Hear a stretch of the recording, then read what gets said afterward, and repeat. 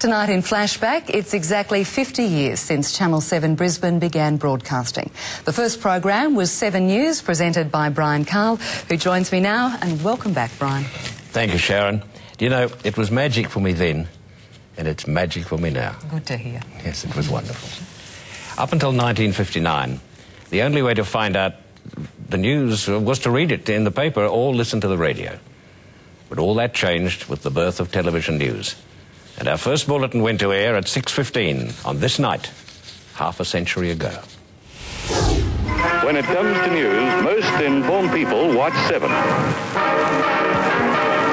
When the news set was wheeled into place for the first time, no one inside the studios of Channel 7 Brisbane quite knew what to expect. I still get a tingle when I think of it. It was an exciting time. Jim Gilbert was the first news cameraman. Instantly, there were big stories to cover. Australia's worst passenger airline crash in Mackay. 29 people killed when their Fokker Friendship hit water. And that was, I guess, one of many that I covered throughout Queensland at different times. But being a passenger plane, it hits home at you. 7's first news editor was Gordon Benjamin.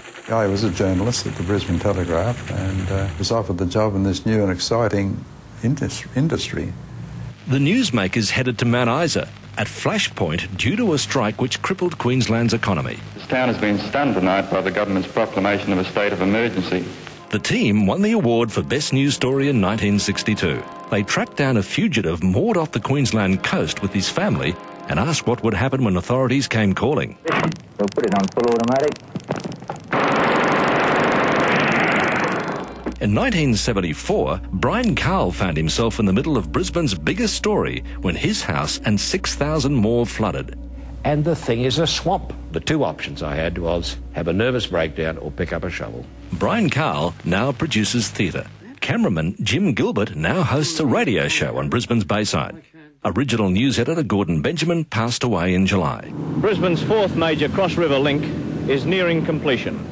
Over the years, the faces of the journalists have changed, but not their aim, bringing you accurate news fast. And so, for the past 18,263 nights, we've been bringing you 7 News. This week, we commissioned our new digital Gold Coast News Bureau. With a doubling of staff and new technology, crews can now edit and email stories from anywhere in the world. The original newsmen marvel. You cannot compare with 50 years ago is the fact that the whole world can be there in your lounge room.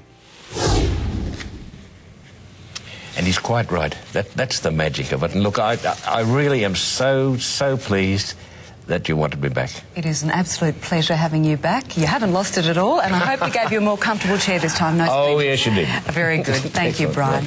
And now it's time for sport. And Webby, I guess the station's 50 not out, you could say. It's amazing stuff, Sharon, but half centuries were rare for the Aussies in India.